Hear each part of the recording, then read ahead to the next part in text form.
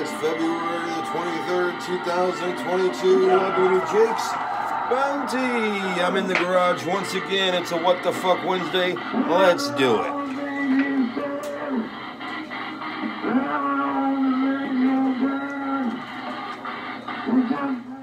Alright, thank you very much for tuning in to Jake's Bounty. I'm your host, Jake Hernandez. Hold on, the camera's a little cockeyed. See if I can fix that. Guess she got some cock in her eye. And let's see if that's any better. Get in there, you son of a bitch. Okay, I don't think that's any better. There. That might be better. Fuck it. Alright, let's go ahead and get into the show. Like to think, shit, it's still all cockeyed. Maybe that's better.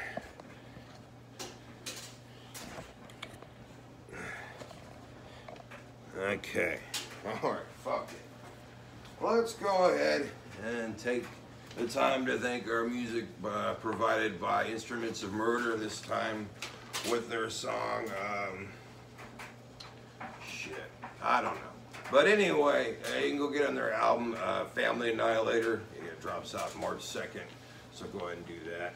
Right now, we've got Dog Training for Dummies over here at Jake's Bounty. You can type in the word dummy, get it for $5.99. Also, we got Dust Off. Good for your house appliances and your technology. Not good for your mouth.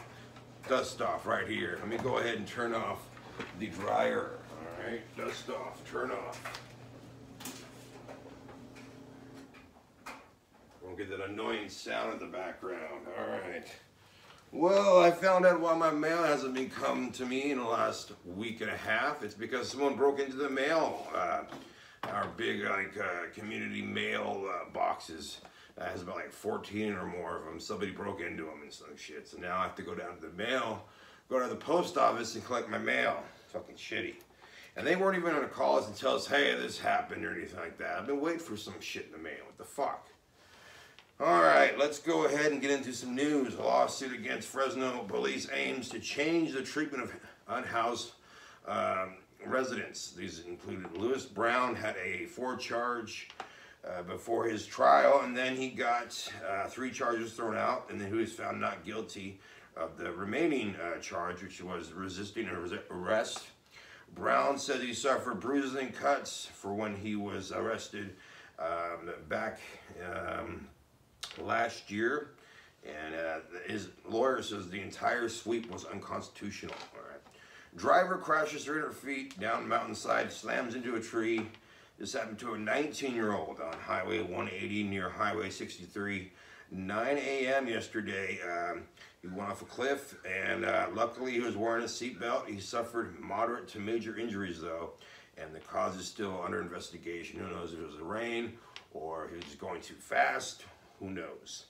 Police investigating smash and grab at Kohl's in North Fresno at Louisville, near Fresno Street at River Park. This happened 1 p.m. yesterday. 4 to 5 men and women came in and stole 40 fragrances. They weren't armed, and no description of the vehicle or the ID subjects have been given at this time. All right. Angry Chickens opens 3rd restaurant in Fresno, or is it Angry Chicks? You tell me in the comments below. It's a Nashville chicken type place, and Nashville hot chicken rather. And this one, next one's going to be at El Paseo Marketplace, and you have to sign a waiver to eat the Angry Chicken plate. So I don't think I'm going to be visiting that place very soon. If you happen to have visited that place and had the Angry Chicken plate, let me know just how hot it is. All right. Let's go ahead right now and get into Dog Training for Dummies. All right, let's get in here. And adding some outside distraction. Distraction outside adds a new layer of enticement to your dog going through the door. Follow these steps when Buddy is distracted. When Buddy is distracted, apply a little leash pressure in the form of a check. A snappy, crisp jerk back if your dog goes to the threshold. The action of the door has been enough to stop Buddy from crossing the threshold. Without distraction, in the presence of a distraction, there must be a consequence should the step over the threshold without your permission. Okay? If you are holding the dog back from moving through the door opening, he'll learn this exercise. The pressure of the leash is coming from him and making a mistake. He needs to control himself, giving their dog a verbal command such as wait or stay, sit, or be tempting. Maybe let's learn to respect the door, an invisible command, and wait till you give it permission to exit for his safety. All right, so my dog isn't here right now, but he's in the backyard, and he knows the whole, come to the door and go back to the door. So I'm good in that respects, but maybe you're not. So maybe you need dog training for dummies. You can get here at Jake's Bounty when you type in the word dummy. Just $5.99 when you do so, all right? Okay, well, I want to go ahead and let you know about some movies we've got here at at Ray's Video. Lately we were doing the 10 horror cult classic pack, but we also got some new movies that I found in the dumpster that I didn't share with you guys all. So I'm going to go ahead and share some with you guys right now. I'm just looking for some. Let's see. Yes, this is a new one right here. Miller's Crossing. Gabriel Byrne, Marcia Gay Harden, John Turturro, and Albert Finley. Let's see what this one's about. Filmmakers Joel and Ethan Coen, Barton Fink, and Fargo create a complex and graphic vision of gangsterism set during Prohibition and featuring riveting rogues, gallery of killers, and con men. Leo Albert Finney, a likable Irish gangster boss, rules an Eastern city along with Tom Gabriel Byrne, his trusted lieutenant and counselor, but just as their authority is challenged by Italian underboss John Polito and his ruthless henchman,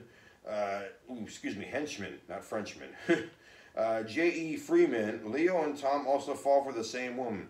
Tom is caught in the jaws of a gangland power struggle, walks a deadly tightrope as he tries to control and manipulate his violent outcome. All right, so you can get this at Ray's Video. It's one of the newer ones that I found in the trash. It works very well. So here it is, Miller's Crossing. All right, just $1, 7-day rental. Okay, well, let's go ahead and get to the what the fuck story. It is Wednesday, so we bring you a what the fuck story. It might be something from Hollywood, it might be something from local.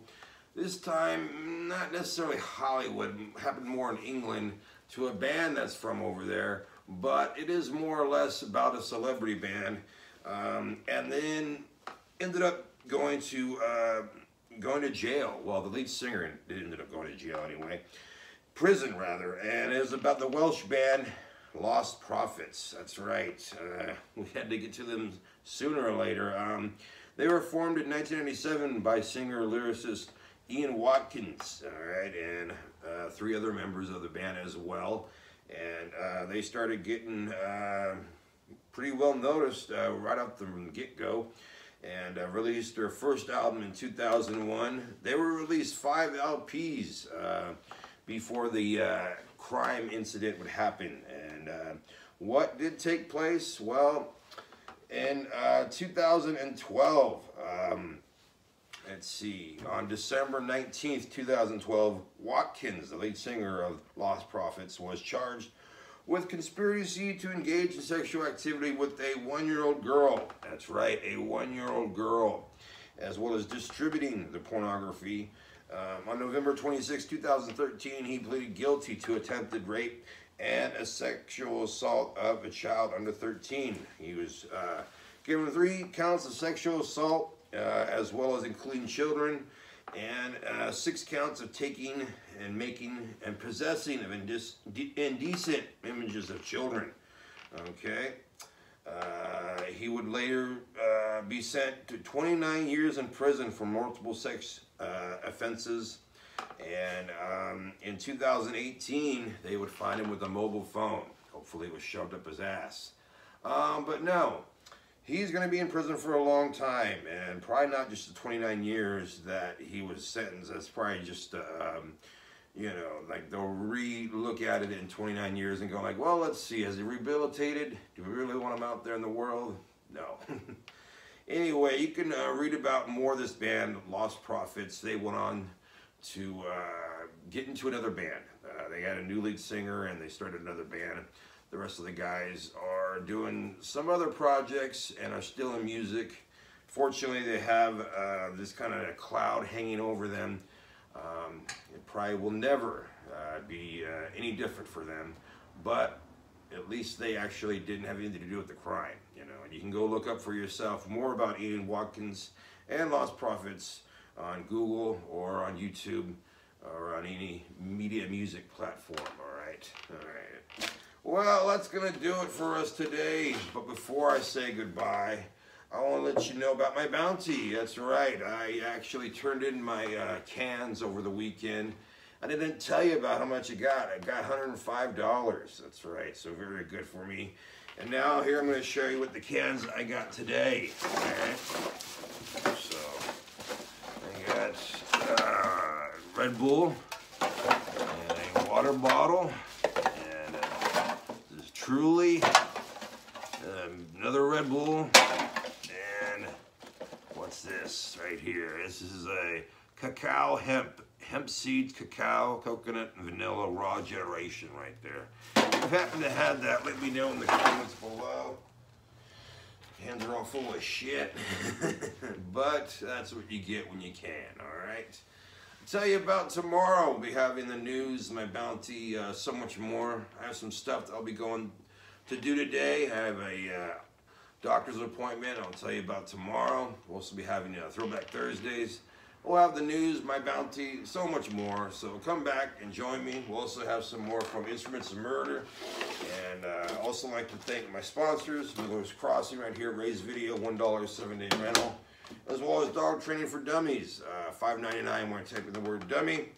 And so you guys be good to yourselves and be good to each other. And right now, here's some more of Instruments of Murder. This is their album, Family Annihilator, and here it is right here. It drops March 2nd, so you guys be ready for that, and I'll see you guys tomorrow.